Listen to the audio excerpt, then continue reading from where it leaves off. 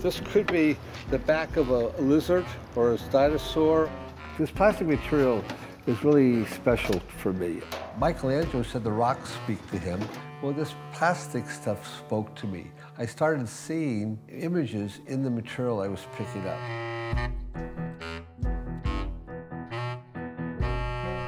An unseasoned viewer will see something that is made of dirty plastic, and that's what they see. There's a tenderness. Who would imagine anybody could do that in plastic? I think that's the brilliance of Jerry Barrish.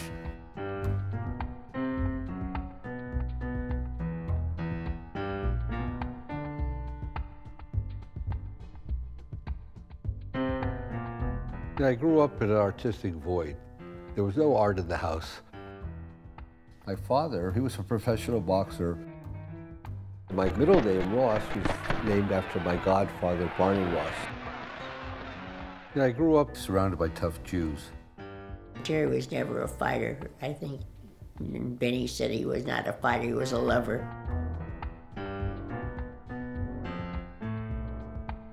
I've always believed you get a job and you do your work.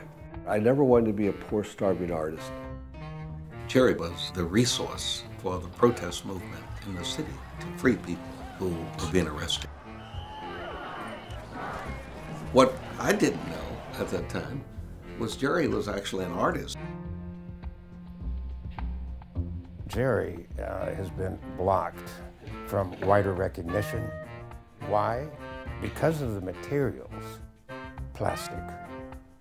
One word, it's plastic. I have a really hard time passing up these tubes and stuff.